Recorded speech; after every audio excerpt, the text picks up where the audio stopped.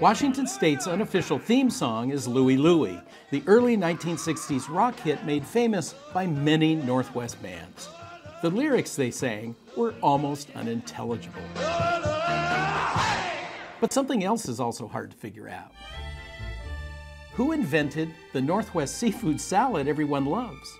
Who invented Crab Louie? Or should it be Crab Louie Louie?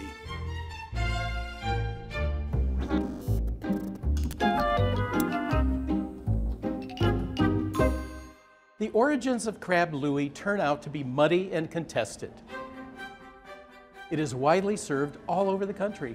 It was very popular and considered a kind of cocktail-era luxury for those who eschewed big steaks. It was served in seafood diners and fancy hotels. And some unlikely and elegant places have made claims to be Louie originators, like Spokane's elegant Davenport Hotel, where I'm ensconced right now. The salad's origins appear to have been on the West Coast. And that makes sense because in the late 19th century, we had an abundance of fresh crab.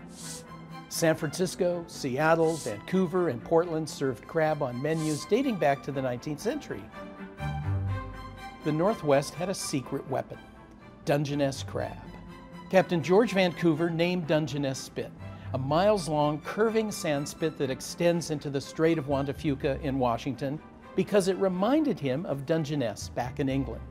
When his expedition landed in nearby Discovery Bay in 1792, they hauled in fish and crab for the crew.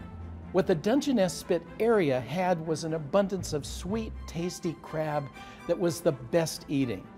Dungeness crab thrived from Northern California to Alaska. It became a commercial hit.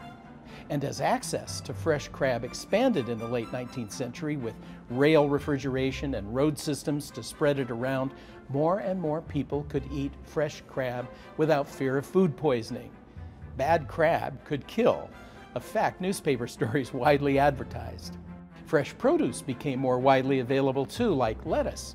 In the 1800s, a crab salad might be crab, fresh or canned, mixed with mayonnaise. But in the early 20th century, crab with lettuce and other veggies and ingredients was a splendid novelty for the swells. Healthy, too. By the 1930s, Crab Louie had become very popular in Seattle. An article in the Seattle Post-Intelligencer back then declared, quote, "A trip to Seattle without a feast of crab a la Louie is like Paris without the Eiffel Tower." Its first appearance in a Northwest cookbook dates to 1912 in the Portland Council of Jewish Women's Neighborhood Cookbook. It calls for lettuce, 2 hard-boiled eggs, and shredded crab meat.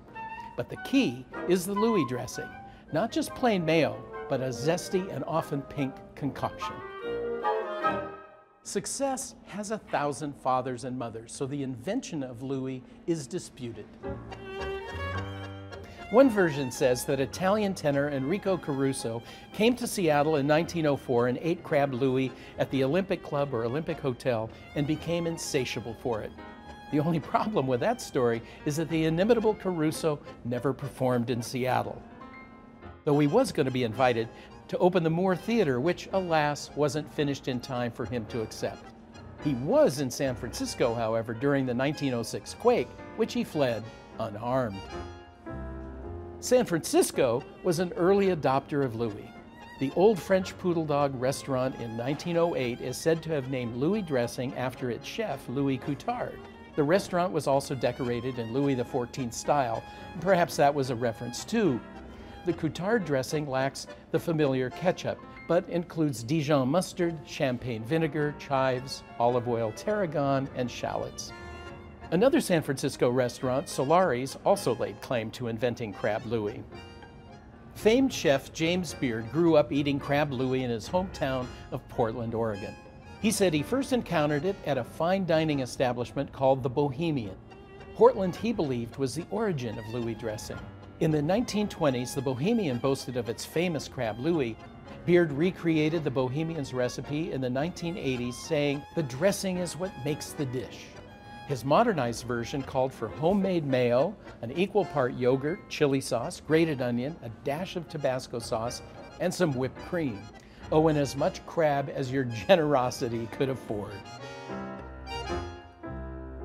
Louis is still a signature dish for some establishments, even ones far removed from the coast. At the historic Davenport Hotel in Spokane, for example. It appeared on the menu the year it opened in 1914 and is there still. Named, it is said, for the hotel's owner, Llewellyn Louis Davenport. Their salad includes fresh Dungeness crab, ripe tomato and lemon wedges, and hard-boiled eggs.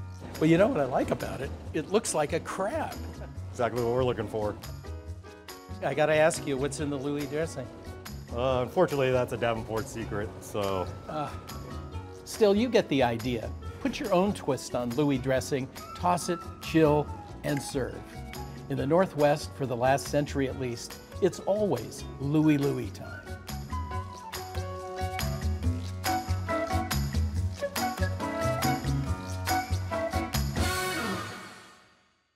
Mossback's Northwest is made possible by the generous support of Bedrooms and More.